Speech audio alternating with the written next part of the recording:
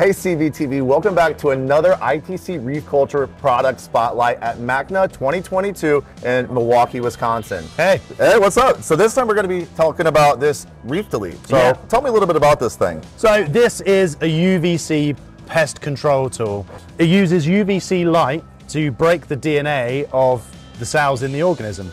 You kill enough cells, the organism can't operate anymore or function to go through its daily body functions, and it will collapse and it will rot away. And that's how the product works. So it's not an instant killer, it's not a laser at all. Okay. What it does have is a really highly focused UVC beam. We've got a really special quartz lens that focuses the beam really down, so we're all forward power with our UVC. Essentially, you put it over the pest, you want to get as close to it as possible, as humanly possible, and you need to irradiate it.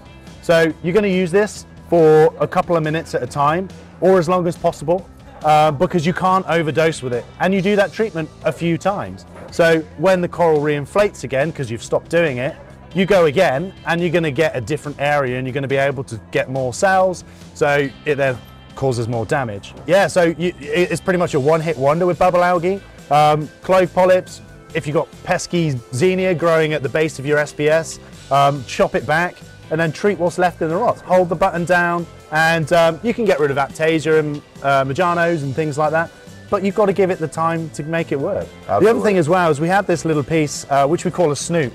So this is essentially a light shield. It blocks the output coming out of the torch and makes a really tiny spot of light. So if you've got a pest in the middle of a clump of zoas, you pop that on top, you put the snoot on, and then you can get right in between the coral without shedding any UV light. In most cases, we would recommend that people don't use this because it blocks so much of the light. I see. We also include a little credit card in the box, which has got a special UV reactive light on it, and that little spot only lights up with UV light. So you can move the torch away and get closer, and you see the spot size. So it's hard to see, but it is very powerful. So what safety features like built into it to make sure that we're being safe with it? Yeah, it's a controversial one for some, but the button doesn't latch down. So this is a dead man switch. You take your thumb off and it will stop. The second one is on the back, is basically a sensor that will detect whether it's in or out of water. So if you're using this and you take it out of the tank, it will shut off. This thing, like you can feel like the quality of this thing. It's built tough, and obviously I think rechargeable batteries too, right? Yeah, so it's got an 18650 lithium ion battery that's included. The battery has a little USB micro charging port built in it. So there isn't a charger that comes with it. We don't include the micro USB cable because everybody's got one. Yeah, you just charge up the battery, pop it in, and you're ready to go. And the battery lasts absolutely ages because you're only using this a few minutes at a time. So this was in development for almost 3 years.